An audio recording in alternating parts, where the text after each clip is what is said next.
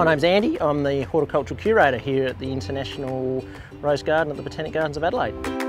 The Rose Garden here has been here since about year 2000. We've got approximately close to 3,000 roses, predominantly floribundas and hybrid teas, but also, yeah, we cover some species, some rugosas, damasks, the heritage roses, tea roses, things like that, so a fair variety.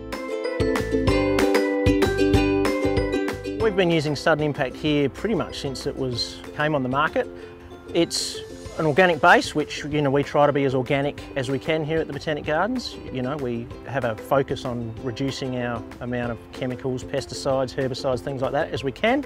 It is just a great product. It does what it does. It's got the right range of nutrients that roses need. Just a nice easy product in a bucket that we pull the lid off and start feeding